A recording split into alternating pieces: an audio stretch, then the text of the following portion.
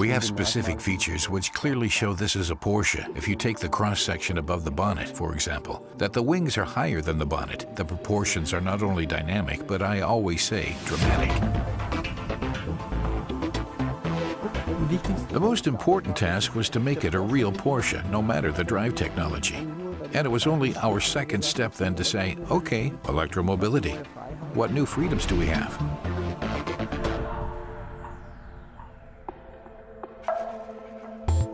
With electric vehicles, good aerodynamics are absolutely crucial. They always convert to a better range, which is why we said, okay, let's focus on this aspect.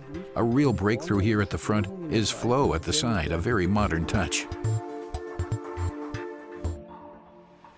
The difference with the interior, of course, is that it has to be convenient for everyday use. How can I arrange all the information around me in a way that makes sense? We have a standalone screen, for example, actually on the instrument cluster. I think that we as designers always try to see how we can combine function and beauty. We have a couple of cool ideas, such as how certain pieces of luggage can be fixed at the back. Very lifestyle-oriented. As far as functionality is concerned, a Cross Turismo does have one or two advantages over a classic sports car. Porsche has always had such ideas, but what we are showing you is the next step.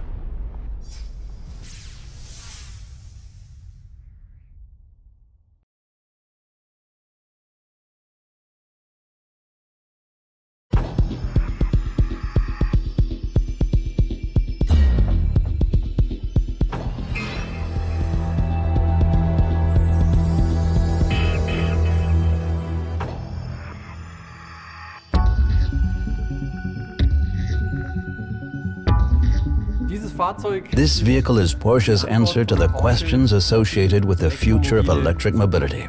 Our Porsche Mission E.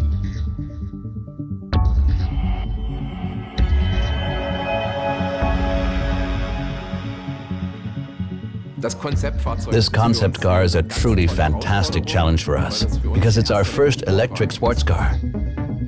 You're commissioned to do a job, in this case, to develop a 4-seat sports car with an electric drive system. Then you start producing sketches as a team. And then the sketches are shown in presentations that are made in specific intervals. After a sketch has been selected, a 1:3 scale model is produced. When you're defining the basic concept for the vehicle, you start out by setting its proportions, and then you figure out how to actually build it. We built a basic chassis and then combined it with electrical components from the Boxster E. So in the end, we had a demonstration model that could be driven. It was very important to us here to create typical Porsche proportions. We were able to design an extremely low front end because there's no engine in the front. We also didn't need to have any huge air intakes, so we were able to design everything in the front in a very clean manner, almost a bit like the old Porsche models from the 1950s, 60s and 70s. We then mixed the whole thing with the wonderful shapes of the 919. Creating this combination of a race car and a carefully designed vehicle was the best part of the job. One thing we thought about, of course, was how to attractively integrate an air curtain that would guide air around the front wheel. This led to the front-end design we chose, which, as one can see, has the classic round Porsche nose flanked by 2 intakes that let air pass under the headlights towards the wheel arch. First of all, the vehicle is clearly recognizable as a Porsche.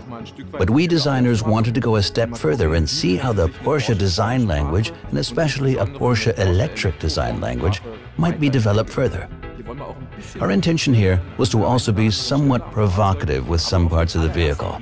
But nevertheless, just one look at its proportions and the general design is all it takes to see that the vehicle is clearly a Porsche.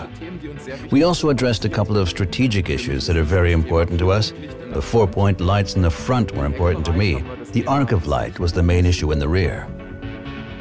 For us, the door concept is a typical sports car design, one without a frame for the first time. Convenient entry in the rear is ensured by rear hinged doors, and the fact that there's no B-pillar makes for perfect access in the rear.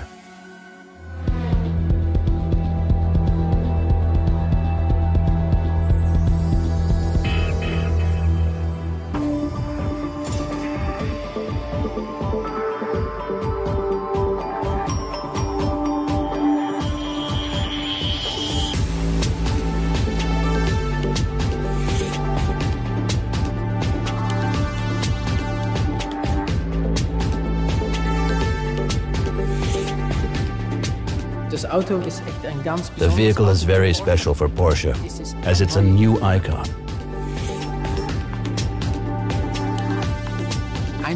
One of our most well-known cars is the 911, of course. And this vehicle will carry into a new era all the things the 911 has been famous for throughout the decades. That's why we came up with some very special things for the interior as well. We tried to focus on various key aspects. One of these being the fact that we wanted to achieve an entirely new type of interaction with a vehicle. We utilize gesture and eye recognition systems here to enter commands for the car. We tried to create a new type of holographic display. You can input commands on the front passenger side and via the center console. This, in fact, is already a standard feature in the 918 today. Besides that, we did something new with the seats. We've got lightweight seats that are bucket seats naturally, and these have a fairly sporty design. Then there's the craftsmanship, of course. The quality of the materials used truly conforms to the highest standards, which is just what you'd expect from a Porsche.